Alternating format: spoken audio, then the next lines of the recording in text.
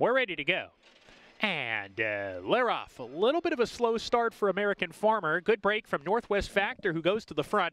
And Nero has no intentions to be close to the pace today, but he's naturally up there with Northwest Factor. Those two right together as they hit the clubhouse turn. Nero's been on a hold. He's removing blinkers. His rider wants him to relax and sit off Northwest Factor, who has the lead by 3/4 of a length. Nero on a snug hold in the second spot. He's 2 lengths clear of Freeport Joe with Harmon. And American Farmer has to pass him all today. He's only 4.5 lengths off the lead as the quintet swings up the backstretch. Northwest Factor with a clear lead, but she has a little bit of company now from Nero, 3/4 of a length behind in second. 1.5 lengths to Harmon, Freeport Joe to the outside, and American Farmer still at the back, 4 lengths behind as they make their way towards the half-mile pole. It's the mare, Northwest Factor, facing boys today, clears off with a half-mile left, leads 1 length and a tail. Nero still tracking from second. Harmon stays on the inside. Freeport Joe, the Grade 3 Berkeley handicap winner, in the clear as they hit the forward turn run, and American Farmer is still at the back as they round the forward turn. Northwest Factor, there goes Nero on the outside to apply pressure,